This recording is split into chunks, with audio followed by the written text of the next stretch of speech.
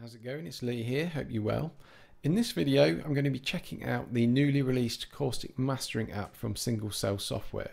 So before we get into the meat and bones of this overview, you may be wondering exactly what mastering is. Well, in a nutshell, basic mastering involves various forms of signal processing to gain a better quality sound from that achieved during the mixing stage. So one of the first tasks we want to complete is actually importing our file to be mastered. So we do that, I'm just going to start a new project here. We do that by touching the area at the top of the app, very obvious, touch to load audio track. So we select that, we then get presented with this file browser and we want to navigate to where our file is located. So mine is on the desktop. It's called trance.wave.wav. I'm going to load that in and then you get this visual representation, this waveform of your sound. So I just want to point out that there are various different formats accepted, including WAV files, OGGs, MP3s and FLACs. However, I highly recommend importing the highest resolution file as possible. So in most instances, this will be a WAV file with a sampling rate of at least 44.1 kHz and a high bit depth. This will then allow you to get the best possible sonic outcome from your mastered track. Bear in mind though that high resolution files will mean larger file sizes. So next we want to start dropping in effects so we can start mastering our file. So to do that, we select one of the areas beneath the waveform. There are 8 different areas to choose from, and we also get presented with 8 different effects to choose.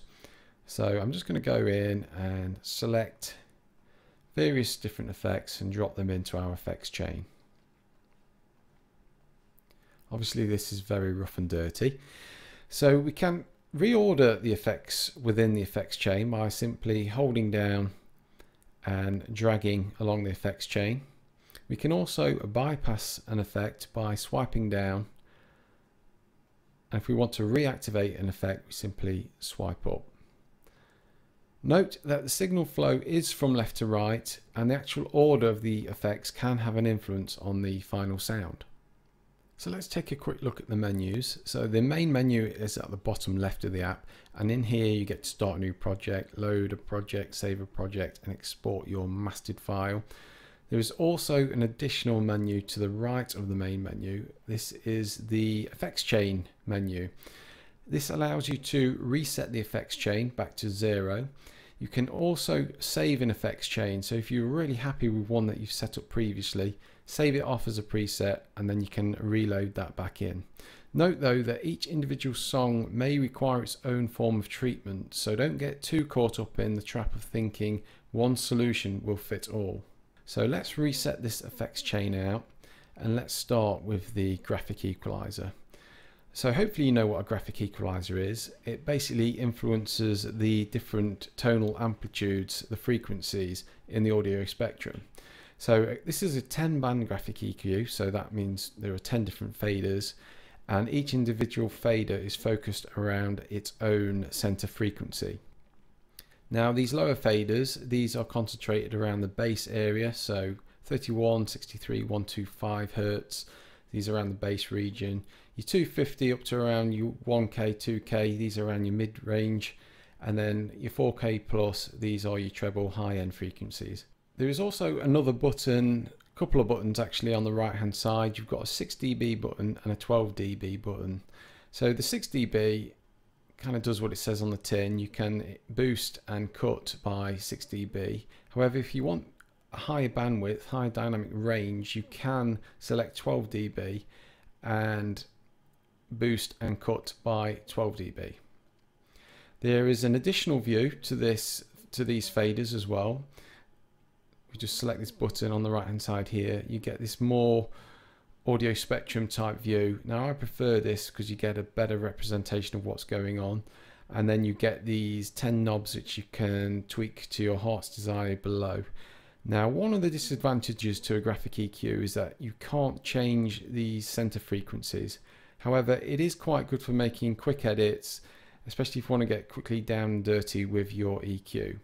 Finally, there is a gain control on the right hand side which allows you to cut or boost the signal coming into the EQ.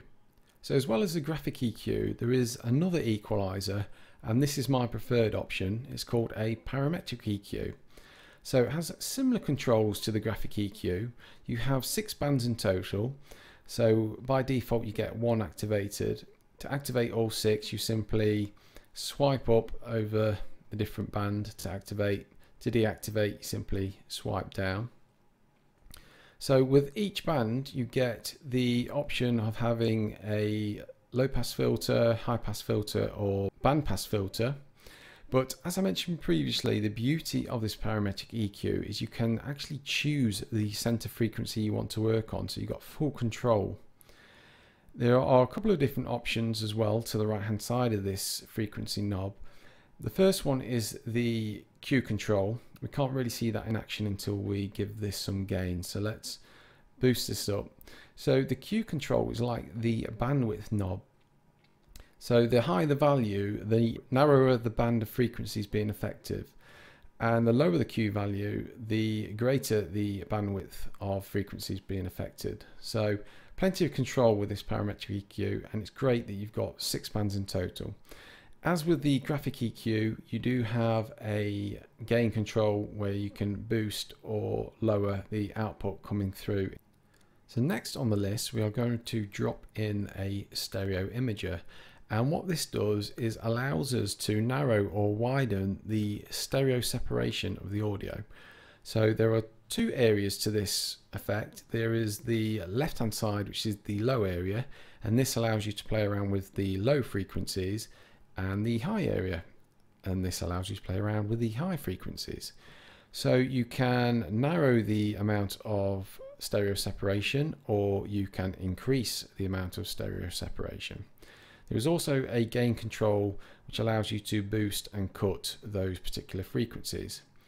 There is a crossover knob which allows you to position exactly where the lower frequencies and high frequencies kick in. There's also the ability to solo the high frequencies, which is really useful to get rid of all those low frequencies and see what's going on at the high end, and vice versa with the low frequencies. There is also a mono switch just to see how it sounds in mono. As a general rule, you want to make sure that your track sounds just as good in mono as it does in stereo. So next on the list we have the exciter, and this kind of does what it says on the tin. It makes the sound more exciting to the ear, and it apparently does this by subtly enhancing the input signal by adding harmonic noise. So there are 2 different sections available. You have the bass area on the left and then the treble area on the right. So there is a filter that allows you to control the frequency range of the audio that gets fed into the unit. This can be adjusted with this cutoff. There is also the drive knob, and this controls the amount of distortion used to create the noise. There is a level which allows you to switch between the wet and dry signal going into the output, and there is also an additional control on the treble frequencies which allows you just to add more width. So next on the list we have a compressor. So this allows us to compress the dynamic range of the sound. The threshold is the point at which the compressor kicks in. So if we've got peaks going above 12 decibels and we set this to around 15, then they will start getting compressed down. The ratio is the amount of compression being applied, as we can see on the graph on the right hand side, and the knee width changes the harshness of the compression. It almost gives it a bit of a softer approach with a softer knee. So hard knee is right at the bottom, soft knee is at the top. And the final controls are the attack, release and makeup. So the attack is at the point at which the compressor kicks in. So a quick attack is straight away, and the release is the point at which the compressor stops working. There is also a makeup gain fader there, so we can increase the volume of the compressed sound to get as close to 0 dB if that's what we're intending to do. So next on the list we have a multi-band compressor. So this works very similar to the compressor, except you get 3 different bands to play with. So you get your bass band, your mid-range band and your treble band. And basically this just gives you greater overall control over your compression adjustments. Next on the list we have a clipper. Now this essentially just chops off the top of the waveform, allowing you to get a louder sound.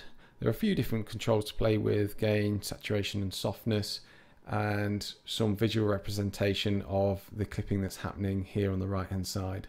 So last but not least we have the look ahead limiter. Now this ensures that the signal gets compressed before it clips.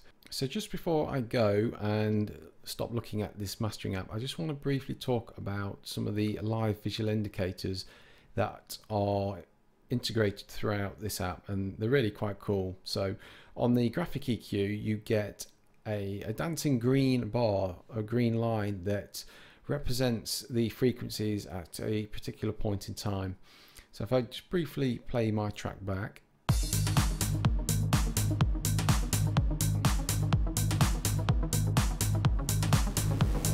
you can see them dancing up and down there. However, if I start making some adjustments on this graphic EQ, a new line will be introduced. This line will be orange. This will be the input signal, and the green line then becomes our new output signal. So I've lowered the bass frequencies by a lot, so we should see this orange bar dancing alongside the green bar.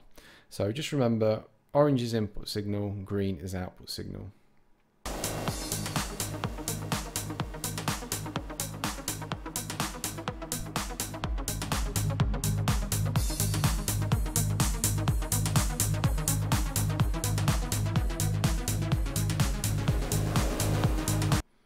So there is a similar effect within the Parametric EQ. The imager has a visual window here which allows you to visually see the stereo spread.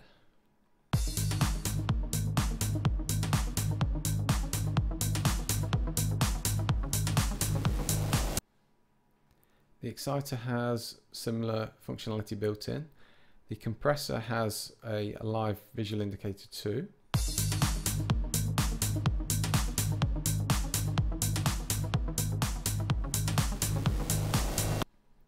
As does the multiband compressor.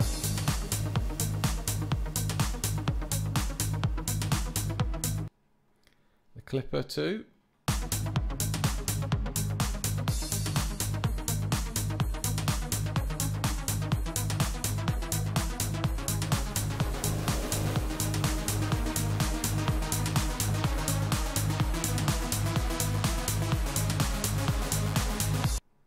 So there we have it, a quick overview of the mastering app. Now I'm going to drop a link in the description from where you can download this. I highly recommend it. I think it's such a fantastic piece of kit available on your mobile to master your tracks on the go. So there we have it. I hope you found this useful, and I'll hopefully see you again soon. Cheers for now.